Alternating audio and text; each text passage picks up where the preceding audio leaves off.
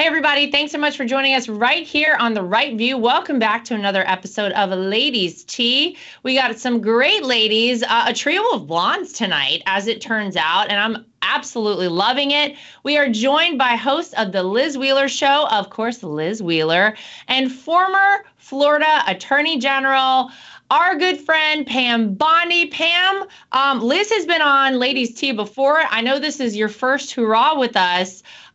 Welcome to the show. We are so stoked to get you on, and we have a lot to talk about, ladies. I feel like there's no lack. Pam, I'm going to start real quick by telling you what I did this past weekend, because I know we're dog people. Liz, do you have a dog?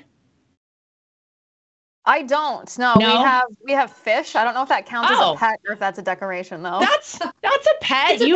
You must care for a fish, so sure, we'll give you that. Well, Pam and I are big crazy dog people, rescue advocates, and I was part of the Big Dog Ranch Rescue fundraiser this weekend. It's a 2-day event down here in South Florida. And if you don't know about Big Dog Ranch, let me just tell you, you should look them up. They are the largest cage-free, no-kill dog shelter in the United States of America, and actually I think the world at that.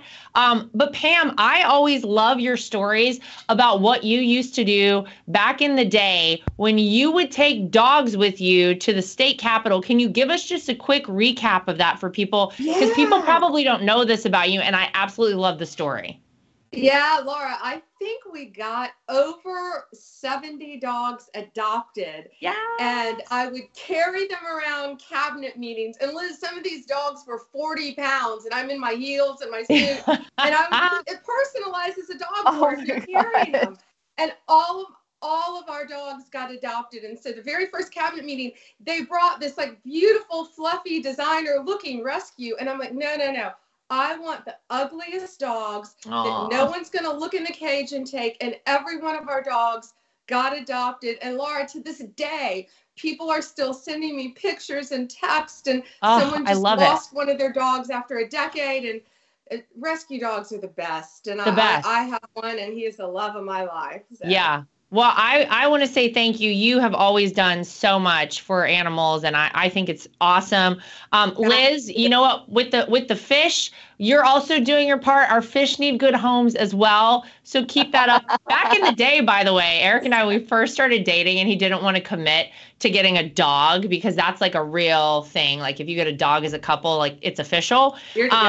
We got fish together, and we got these little crabs, and they would have, it's not stone crabs, but they would have like one giant claw. So we called them like baby stone crabs, because if you know stone crabs, you have to leave one claw. And if you, anyway, so that's how our relationship started. Let me tell you why my husband doesn't let me help take care of the fish. This is why I call them decorations, because we did the same thing, Laura. When we were dating, we got a fish too. It's like, that's like pre-engagement, right? When you get a pet together, and fish, like, I have an indeterminate lifespan, so it's not a huge commitment here. Yeah. And when we got these fish, I told him the story. I was like, I had a fish when I was a kid. And he's like, how old were you when you had this fish? I was like, well, my parents got me a little goldfish that I named Tiffany when I was 3 years old. And I was so excited about Tiffany. We had the bowl set up in my room, in my dresser. And I got so excited that I reached my hand in, my little 3-year-old hand, reached my hand in, got Tiffany and gave her a big hug because I loved her so much. And that was Tiffany's last day on earth. Oh, no. Tiffany.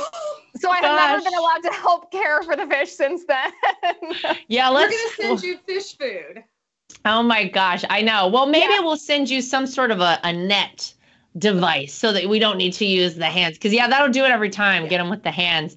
I hate to get off the topic of animals because, I could talk about it the whole show. But we did have CPAC last week. I was so proud to go and speak at CPAC on Friday. And then, of course, my father-in-law, former President Trump, was there on Saturday. And obviously, I think that's what everybody was kind of waiting for.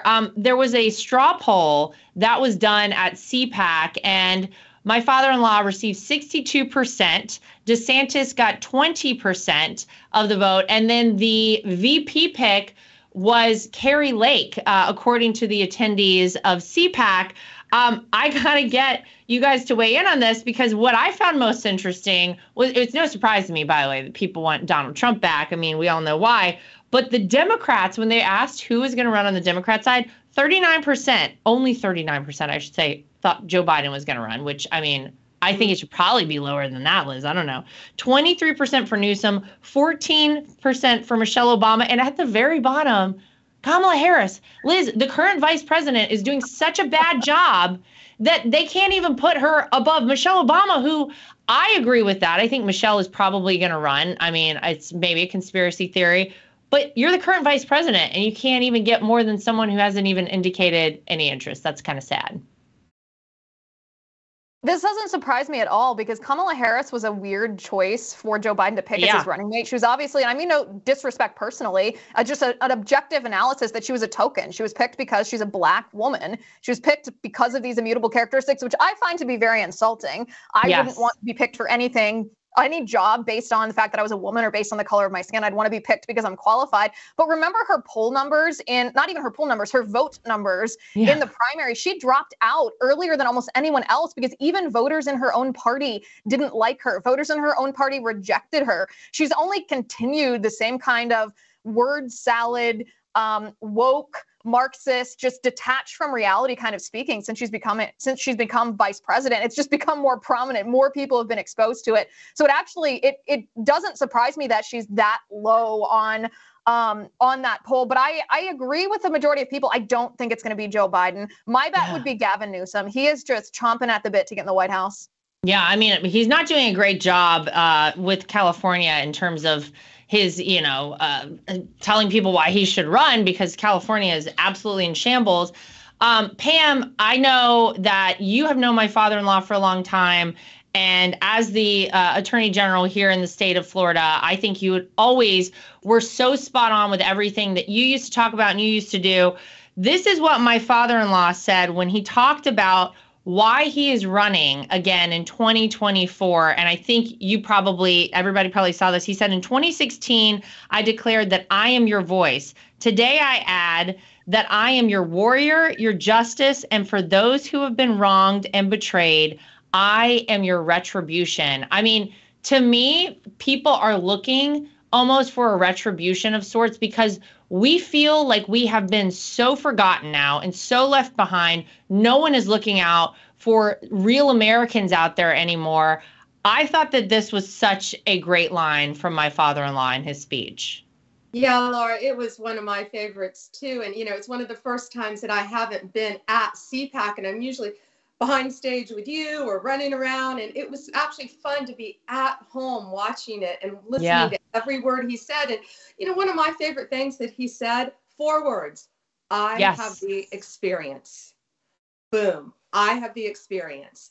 And he does. And that's his resume. Many years ago, Steve Spurrier, who was a national coach for the Gators, wanted to come back to University of Florida.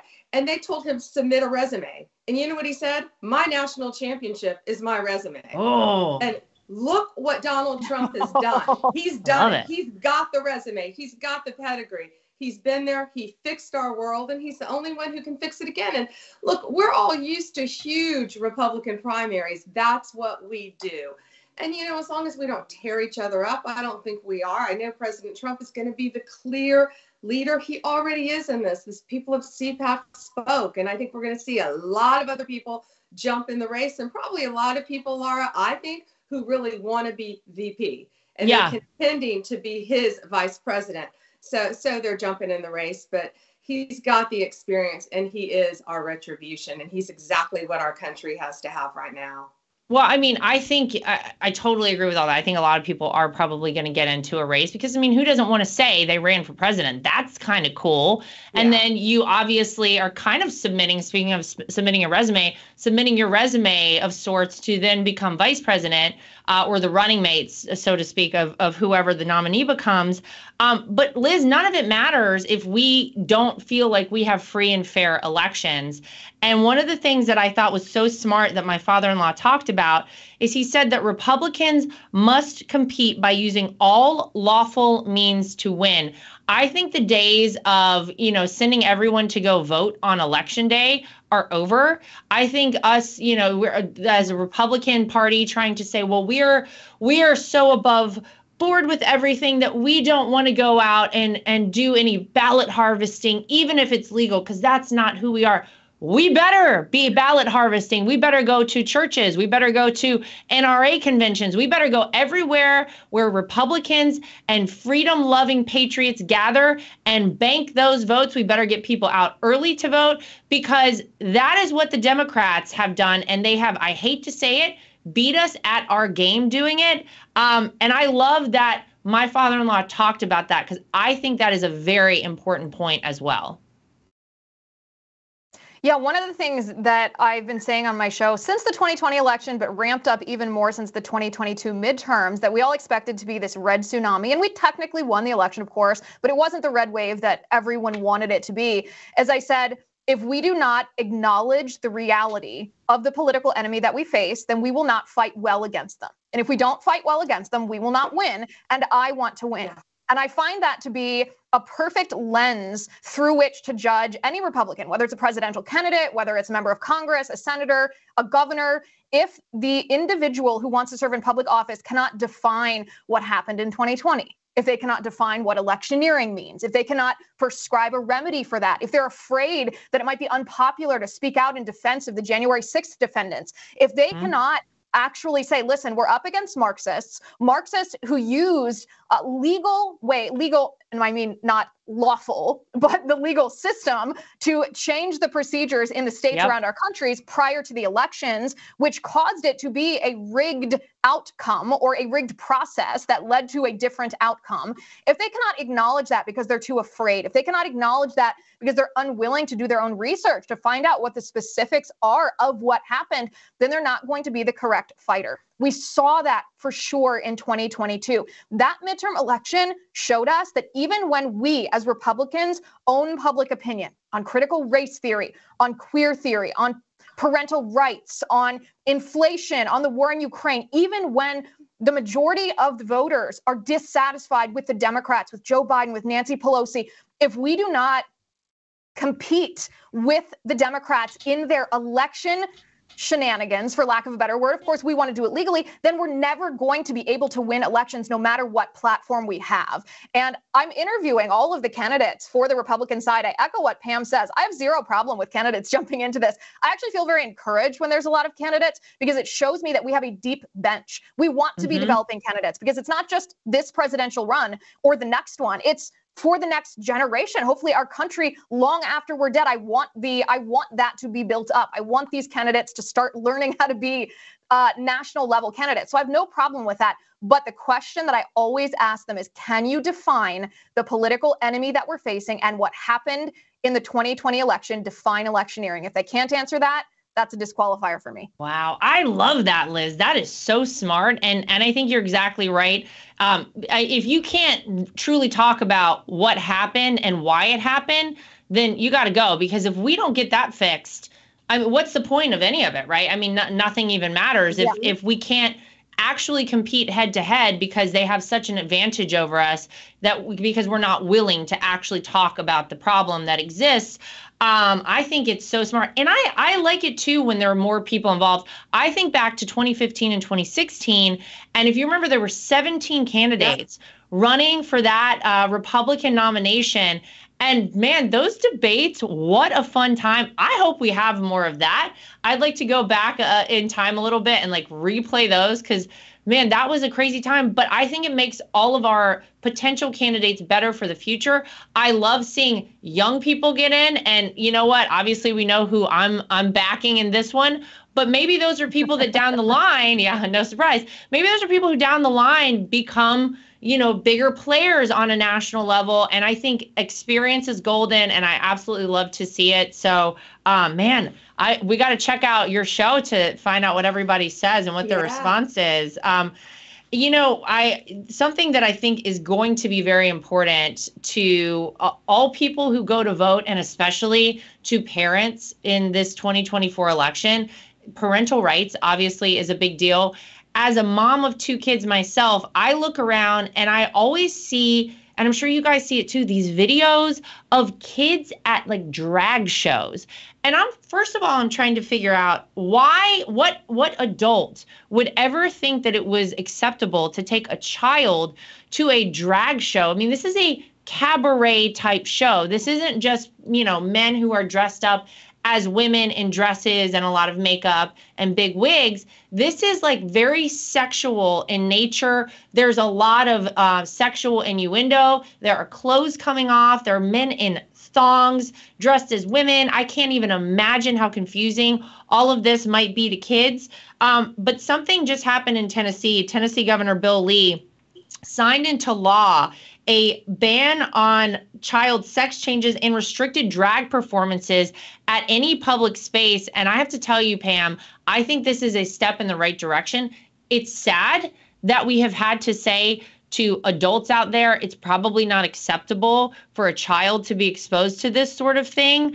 But I think that I'm appalled every time I see these drag performances, and there are children of any age, and a lot of them are very young there. So shout out to the governor of Tennessee on this one. Yeah, and Laura, you know, I'm glad you said that, because these aren't 17-year-olds, you know, 16. Yeah. These are little kids. And frankly, it's a shame that we have to legislate this, isn't it? Right. Would you have ever thought that we would have to create laws to stop this in our society? And, you know, whether it's a drag show, heterosexual, gay, it doesn't matter. These are children viewing things they should not be viewing. It's tough enough to be a kid right now in this world with social media and everything going on and everything they see on the internet and the bullying and the peer pressure, and the suicide rate is through the roof for children. We need to keep our children as long as we can. And we have to guard the books that they're reading in schools. Oh, yeah. Because I was looking at some of these books that they were in Florida that are banned now by Richard Corcoran, our commissioner of education, our former commissioner of education, and they were horrific. They were things that the three of us would not be reading, and they are putting them in elementary schools and middle schools. So yeah, I'm glad that our governors are all around the country taking the effort to ban these things and to protect our kids. That's what we got. That's what we have to do. I mean, think about how our future generations, I mean, honestly, Liz, quite frankly, how screwed up these kids are going to be if this is the kind of stuff that we're exposing them to. But I think Pam brings up a good point. It is so sad that we have had to legislate this, but I feel like this is what prompts people to say this isn't just, you know, Republican versus Democrat, left versus right, liberal versus conservative. This is good versus evil, because what adult thinks it's acceptable to expose kids to this stuff, to put books like this in our school libraries? To me, this just shows us that we are really, our society is in a really bad trajectory at this point.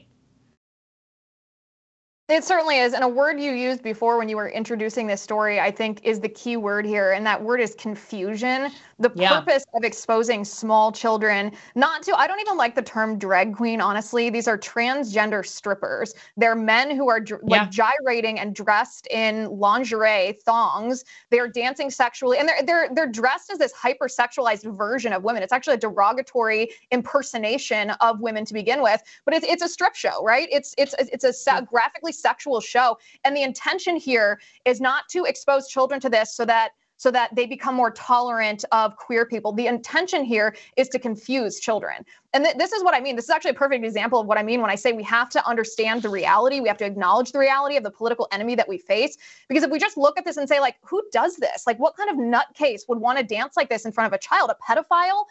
Maybe that's true, but it's also part of the larger Marxist strategy. It's part of queer theory. Queer theory is the ideological underpinning of this transgender craze, and queer theory actually calls for the sexualization of children because queer theory says all sex is political. This is how they're trying to groom the next generation of children into Marxist revolutionaries. They're trying to destroy their identity as children so that they are grasping and groping and confused as young adults, and they choose a Marxist identity as some sort of redemption for what they're told is maybe they're white children, they're evil, but you can redeem yourself if you choose this other identity, this queer theory identity. When you look at it through these lenses, you understand what they're doing. It makes more sense. And we, by the way, have an absolute right to ban this stuff. I know there's a lot of libertarians out there who say, well, parents' rights, aren't you the ones saying that parents' rights are the highest on the totem pole here? And I would say we have tons of laws that govern public's behavior towards children. We don't even let children walk through the floor of a casino. We have tons of laws that don't just defer to parents when it comes to abusing children, which is exactly what it is when parents take children to a drag show, a transgender stripper that's sexually gyrating. So we absolutely have legal precedent to do this. I hope these laws pass in all 50 states. Yeah, I mean, are kids allowed in normal strip clubs? Like, could a kid go into a strip club where women are stripping for men, I guess, or other women who want to see it? I assume the answer is no, right? So why is this any different? Just because someone labels themselves as a certain way, that should have no bearing on it. If kids aren't allowed to see it, you know, in one respect, they shouldn't be allowed to see it in another. But I don't know what's going through the heads of these adults who are exposing kids to this stuff. Someone who I don't know exactly where he stands on this particular issue, but someone who we talk about a lot, who continues to impress me, is Bill Maher. He actually was interviewed by Jake Tapper, and he was talking about the fact that when it relates to trans issues, that the trans community is asking for maybe a little too much, not to be like the butt of jokes of comedians, like Dave Chappelle apparently has some jokes about the trans community. The truth is, if you want to be part of society, you better be able to take all of it, whether you label yourself one thing or another. And he also brought up the point, Pam, that I think is so important, which is that there is an effort, I think, whenever you want to bring up these issues, to shut down debate on them, that no one should be able to opine on these trans issues because these people feel the way they feel, and we should all just shut up about it and move on. But as it relates, of course, to young children who might think that they are, trans or in the wrong body or whatever it might be, we should be having a debate about it, because we never want to see children mutilated beyond repair and then decide, as 4 out of 5 of them do apparently, who have gender confusion, a couple of years later, that I made a mistake and that's not at all what I wanted to do. So he's saying we need to be able to have debate, but as he pointed out, so many people who want to talk about it are shut down. And of course, we're told that we're transphobic or they try to cancel you or whatever it might be. I think Bill Maher is exactly right. We need to be talking more about it, not less. Yeah, we need to have intelligent debate. And if you use that word, you get shut down. Yeah. And as President Trump said, these are not, again, 16, 17-year-olds. These are small children. And these are kids who haven't even decided, can't decide what they want to eat for dinner. Yeah. And their parents are encouraging them to change their sexual organs and allowing that to happen. So, yeah, there's got to be a lot of discussion about that. We have to, in the world in which we live now.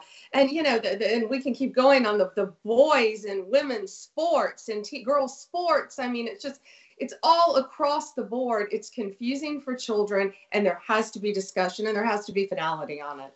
Yeah, all I know is that if you want a great example of you put a kid in charge and what happens, my 5-year-old went, I'm going to blow up my husband's spot here real quick, went with my husband for several hours yesterday and was supposed to eat lunch and do all of this. And he comes home and he doesn't feel great. And I'm like, well, what has he eaten? And he goes, oh, he told me all he wanted were jelly beans. And I'm like, oh, so whenever we're letting the kids decide, they are choosing, Liz, jelly beans. But look, I'm all about do what makes you happy. And if you are an adult and you choose this path for yourself, that is great. But there is far too much confusion for kids right now, for them to be making these decisions, these life-altering decisions. I think about things, outfits that I wore whenever I was 15 or 13. And my mom told me, that doesn't look good on you. And I was like, this looks great. And of course, I look back and I'm like, man, my mom was right.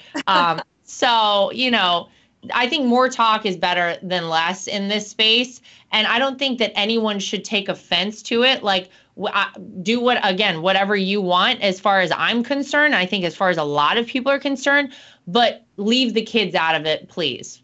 Yeah. You can't even drive a car until you're 16. You can't drink legally until you're 21. Yeah. It doesn't even make sense. It's exactly right. All right. Now, this is a total change of pace here, but I know I use a lot of emojis, and apparently you do.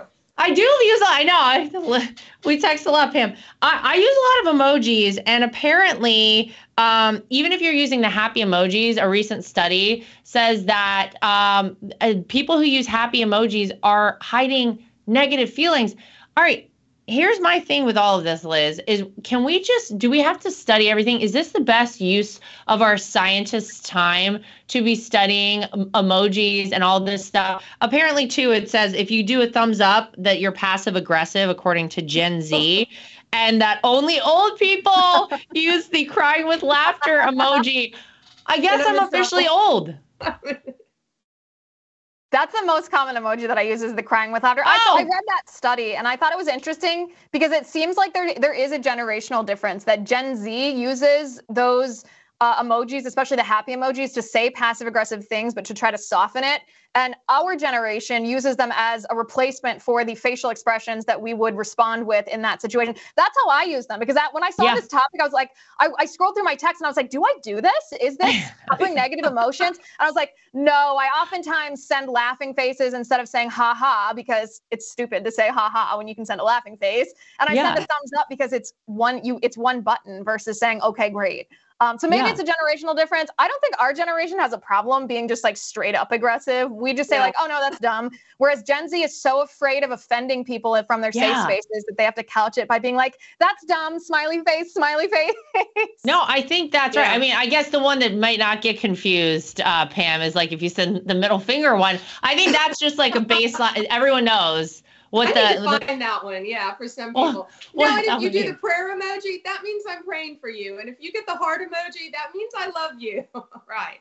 I know. Impressive. You know what? I actually, when people don't use emojis, and maybe this is like a problem that I personally have, it makes me like slightly uncomfortable. Like, oh, maybe they're, and see, this is where it's like a slippery slope now with these emojis, because I guess I'm used to being very expressive with them. And when people give me like 0 emojis, I'm like, oh my God, do they hate me?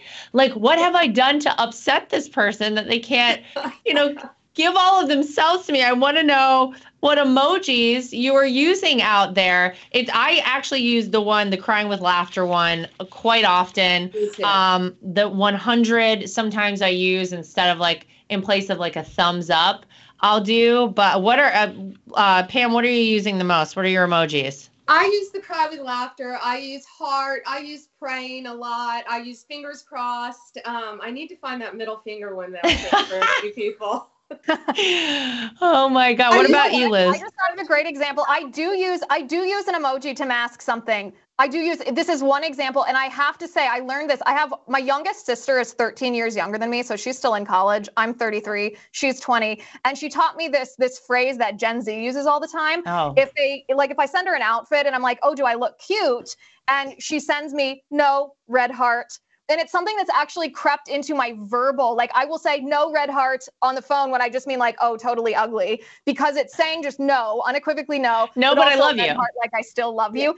Bless your heart. So I have to say, let me revise my answer. I send one passive aggressive, lovely emoji. Oh my gosh. You know what is interesting though, I'm feeling now like really old as my kids, obviously my kids don't have phones. They don't text. They're 3 and 5. But I know that all the parents now are trying to decipher what their kids are saying in like text messages to other friends, because there's like code now with all the emojis. They all mean different things now. So that is actually something that frightens me as a parent down the line, whenever, I don't even know, 10 years from now or something, when I actually have to deal with this. Although if the Democrats have their way, we'll just have like chips implanted in our heads. We won't even have phones anymore.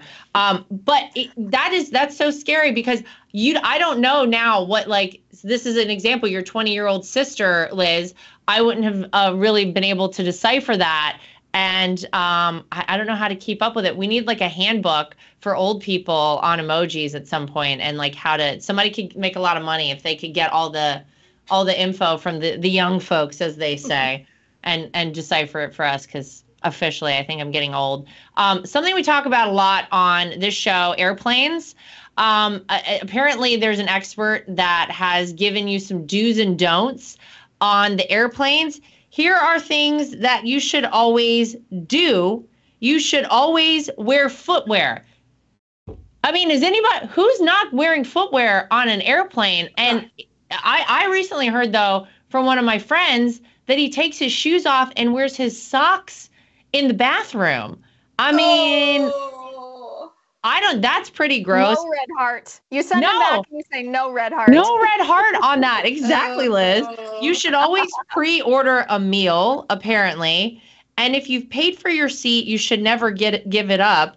Now, this expert, so to speak, says you shouldn't stand as soon as you land and they like ding that bell. Excuse me, I've got to get up. I've been sitting on this plane. You guys had us sitting, waiting to taxi out. You had us sitting, waiting to be like the 12th plane in line to take off, sitting on the plane the whole time. I want to stand up. Do you guys, I mean, Pam, what's your stance on this? Are you standing up as soon as the plane like dings and you can get up? My belt is unbuckled and I'm up. The second that bell dings. And you know what else, Laura? I trade seats too, especially if it's kind of good karma, especially if there's a couple or a mom with a child. Of course, you're always going to trade seats because sometimes you're going to want to trade seats. If I'm by myself, I have no problem, you know, and it's never going to be more than a couple rows from where I was sitting. And I don't know. I just think that's being kind to other people. I'm all about that too. And I've been more than happy to do that myself. I don't really know the rationale behind this, but that's a really good way to get the middle finger emoji given to you on an airplane, Liz, is if you're not switching seats and somebody, I mean, it's so easy, you know, who cares? I actually like the aisle better than the window because I get up, I've said this before in the show, get up and go to the bathroom quite often.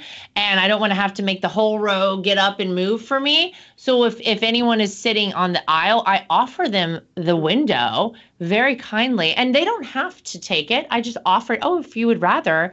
But what's your stance on standing up? Are you standing up when the plane lands as soon as it dings?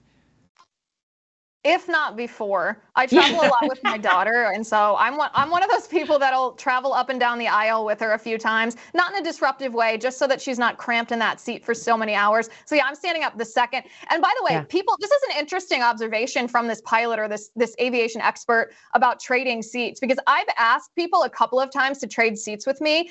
If Laura, you've probably experienced this with young kids, but on some planes, they only have the extra oxygen masks on one side of the plane. Yes. So we'll book, like my husband and I will book seats next to each other, and my daughter's been on my lap until she just turned 2. But then when we get to the gate, they'll be like, oh, actually, you can't sit on that side of the plane because it doesn't have an oxygen mask, so we'll be separated. And in those circumstances, sometimes my husband and I will ask someone else, hey, would you mind switching so that we can sit together since we booked the tickets together. I know that's not their responsibility, but people are so kind and so generous, so gracious, so willing to accommodate that it makes me feel less uncomfortable asking them. I've never actually, well, maybe once someone didn't want to, and I'm pretty sure they had just popped some sleeping pills and didn't even know what I was asking. But most people are so kind and willing to do that, especially when it's a child, that that's the only time I've ever asked. But yeah. Well, to me, it's I've had the problem before where I've waited last minute to book a flight, and I can't find seats together for me with the 2 kids.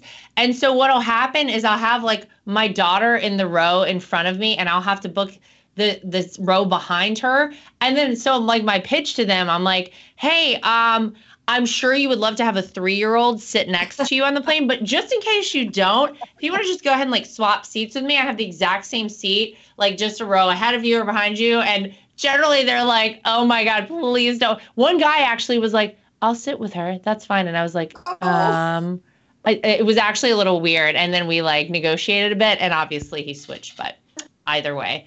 And thank you to anybody who's willing to do that for parents, because it's stressful enough to travel with kids on a plane. My favorite plane situations are whenever I'm sitting next to a dog, somebody with a dog. It happened to me on Friday, and it made my day. And this lady was so nice. She was like, I'm so glad you love animals. I was like, this is the best seat on the plane, ma'am. Yes. Thank you for having me here. This is fantastic. So listen, Liz and Pam, we are out of time for today, but I want to say thank you to both of you for coming on The Right View. Back for you, Liz. First time for you, Pam. We hope to get you back. It's a fun time. We absolutely love it. And to everybody at home, if you liked this and you want to see more of it, please don't forget to follow us, to like, to share, to subscribe, to see more. Liz and Pam, thank you. We'll see you guys back here next time. And everybody at home, as always, we'll see you back here next time for another episode of The Right View.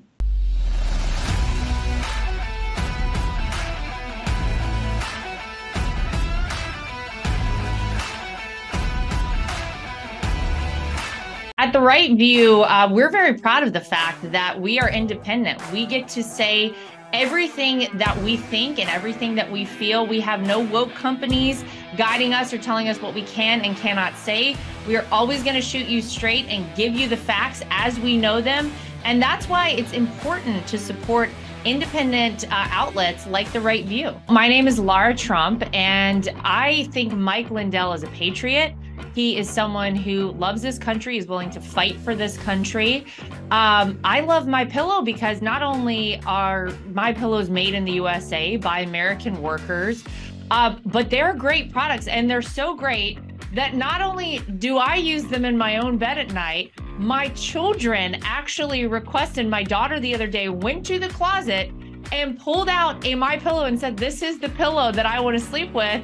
And I gotta tell you, she loves it and will have nothing to do with any other pillow. So it's a big hit around our house. My dogs also happen to sleep on MyPillow dog beds. So all around the Trump household, we're big fans. If you go to mypillow.com today and use promo code Trump, again, promo code Trump, you will not only save money, but you will help us continue this show and other shows like it and help us continue the fight for the future of America. Inflation has impacted all of our lives. I don't think anyone can go to the gas pump or the grocery store without noticing that it is a major factor. And unfortunately, it's not going anywhere. It doesn't seem like it's going down in the way that we would like it to. And one way to protect your money is by investing in precious metals, gold and silver. That's always been a great way to make sure that you keep your money and you keep it safe. When you go to bh-pm.com, use promo code Trump. That way, if you decide you want to invest in gold and silver, you'll save yourself a little bit of money. We live in a time that's very interesting. A lot of us out there feel like a lot of our rights are slipping away.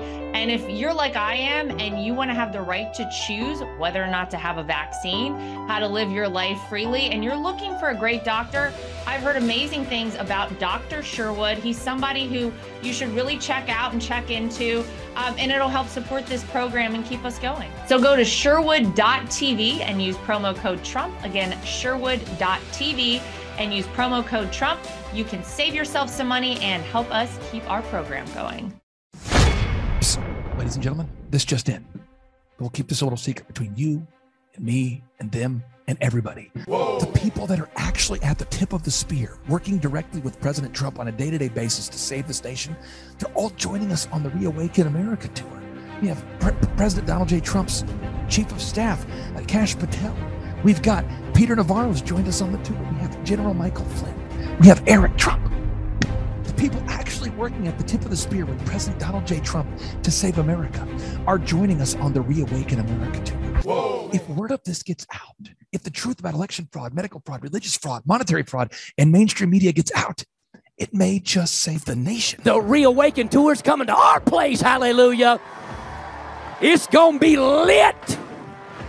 It's gonna be lit. Yeah, it's gonna be lit. Wide slam open. And now, ladies and gentlemen, on May 12th and 13th, the Reawaken America Tour is coming to Miami, Florida, and to the beautiful Trump Doral Resort and Golf Course. Once again, ladies and gentlemen, the Reawaken America Tour is coming to Miami, Florida on May 12th and 13th. Get your sunscreen ready because General Flynn, Mike Lindell, Amanda Grace, Julie Green, Pastor Dave Scarlett, Dr. Judy Mikovits, Kash Patel, and Team America are taking the Reawaken America Tour to Trump Doral on May 12th and 13th. And then we're taking the God-fearing, revival-starting Reawaken America Tour into Sin City. Yes, ladies and gentlemen, we are taking the God-fearing Reawaken America Tour to Las Vegas, Nevada on August 25th and 26th. General Flynn and Team America will be taking the Reawaken America Tour to Las Vegas, Nevada. And the Patriots will be staying together at Trump International Hotel, Las Vegas, located at 2000 Fashion Show Drive, Las Vegas, Nevada, with zip code 89109. line if you want to send them a letter. And yes, Alex Jones will be live and in person at the Reawaken America Tour, Las Vegas, Nevada. Once again, ladies and gentlemen, put it on your calendar. Get those tickets right now.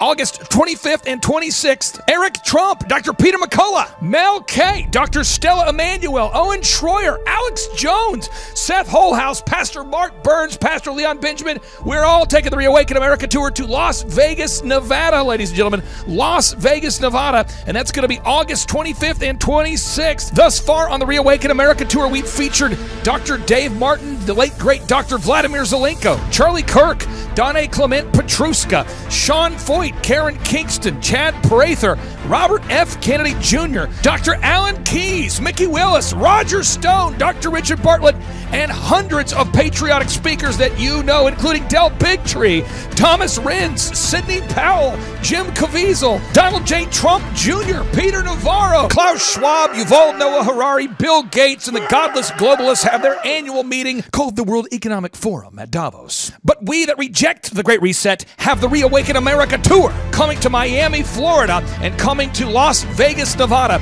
Get those tickets at time2freeamerica.com. That's time2freeamerica.com. We have scholarship pricing to make these events affordable for everybody. Every Reawaken America Tour event has sold out, so request those tickets today at time2freeamerica.com. That's time2freeamerica.com. Or for faster service, you can send me a personal text to 918-851-0102. That's 918-851-0102. And to be bilingually sensitive, that's 918-851-0102. We hold these truths to be self-evident. All men and women created by you know the thing. We will shut you down. We will cite you, and if we need to, we will arrest you and we will take you to jail. Period. I wasn't thinking of the Bill of Rights when we did this. But no amendment to the Constitution is absolute. God actually spoke to me. He spoke about sacredness. He said to me, Kim, what I place in many, many people is sacred. And if anybody touches what is sacred to me, then it is the end for them. So what I've done in the United States of America is sacred. And there are people on every side that are trying to destroy what I deem sacred. And it's not going to happen.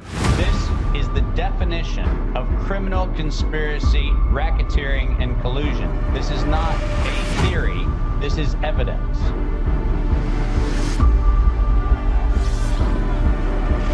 Because I have upheld this country to spread a light to the rest of the world. When you choose to go against the sacred thing that God puts into the very heart and the soil of this nation. This was sacred to God. Now is the time to act. This is exactly why I need some action from my people.